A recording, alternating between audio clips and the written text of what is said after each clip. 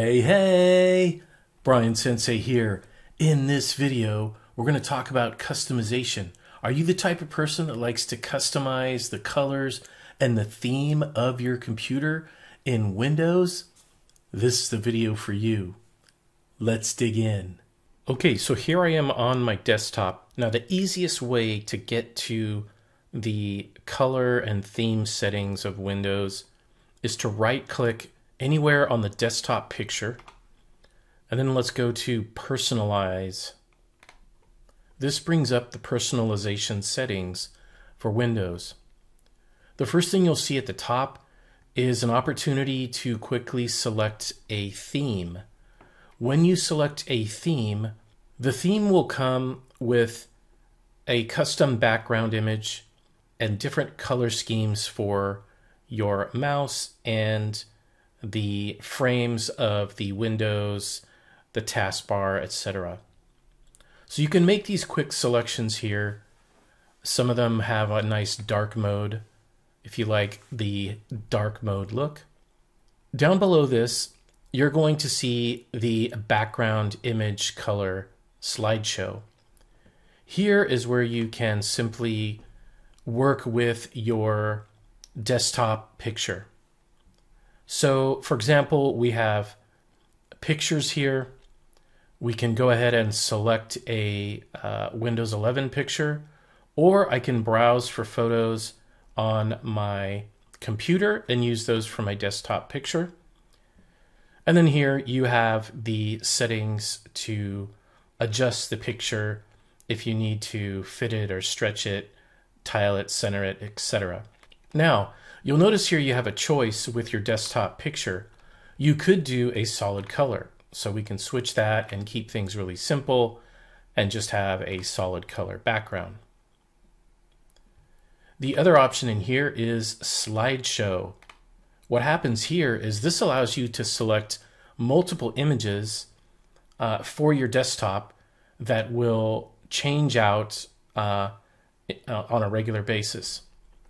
To do this, I can click Browse, and I can go ahead and select the folder with the images that I would like shown on the desktop.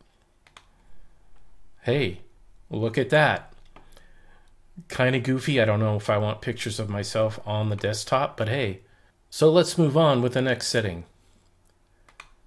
All right, you also have the Windows Spotlight option for your desktop picture.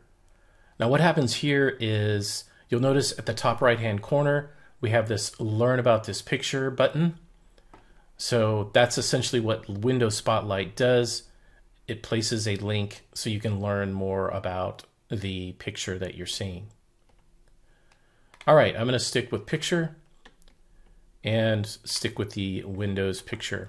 Now I'm going to go back to personalization. Underneath background, let's go into colors. Here we can specify our colors that appear in Windows versus the apps. So there's light mode, and then there's dark mode, and then there's custom.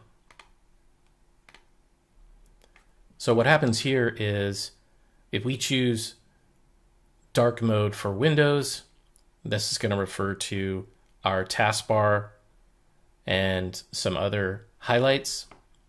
If we choose for the default app mode, this is going to refer to when you're in apps, such as this Settings app. All right, moving back to personalization, let's go into themes where we can get more detailed about the themes that we're using. So again, we can come down here and select a built-in theme.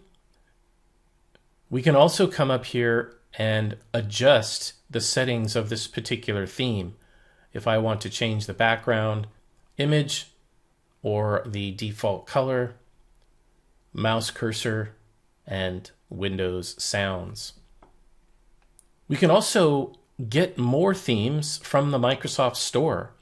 So we can come down here and browse themes, and we can select a theme and simply click Get to download this theme and use it in Windows. All right, so that's how you can use the personalization settings in Windows 11 to spice up your computer and customize it. I hope you enjoyed this video and learned something from it. Please like and share this video if you think somebody else might make use of it. If you have any requests for a specific video tip and trick, please let me know in the comments below. Otherwise, I'll see you on the next one.